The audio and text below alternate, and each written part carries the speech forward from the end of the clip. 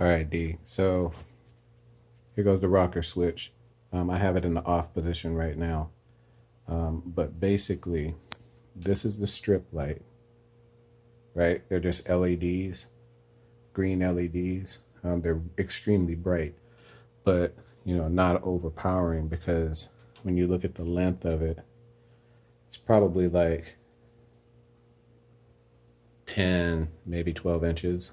I don't have the exact measurement, but the cool thing about it is there's 8 of them, so I can, and they come with this 3M tape on the back. I'll probably adjust it, but basically I can put it on the underside of the kind of like a lip of the rim of the boat. I'm not sure what you exactly call that, but basically where the sides are, where you have like the oar mounts and all that other stuff, kind of like that top part. I can put it on the underside and have these lights pointing straight down so that we've got accurate deck lighting. Okay, so anyway, I just kind of wanted to demonstrate how it works. So anyway, basically got this rocker switch hooked up. I have it in the off position now, and then just flip it on and boom, there you go. There you go. Shows that it's on. Got 8 of those just kind of like stripped up across. Now I'm using a battery that's not fully charged. Right now it's showing, I don't think you can see it because of the light, but showing 12.4 volts. When I turn it off, it pretty much stays there.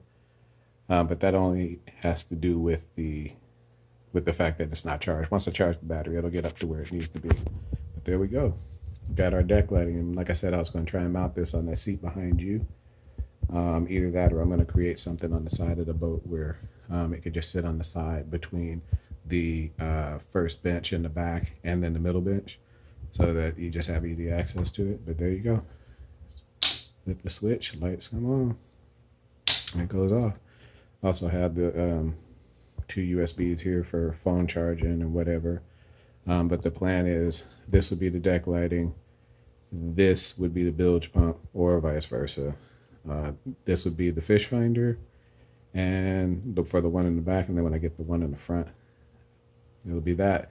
If I decide to kind of configure this in a different way, then I can certainly do that. And right now I have it hooked to this little 12, square 12-volt battery. But I mean, in reality, I could probably hook it up to a larger 12-volt, maybe the one that I'm using for the trolling motor. So there we go. We're on our way to fishing at night. Yeah, bruh. Peace.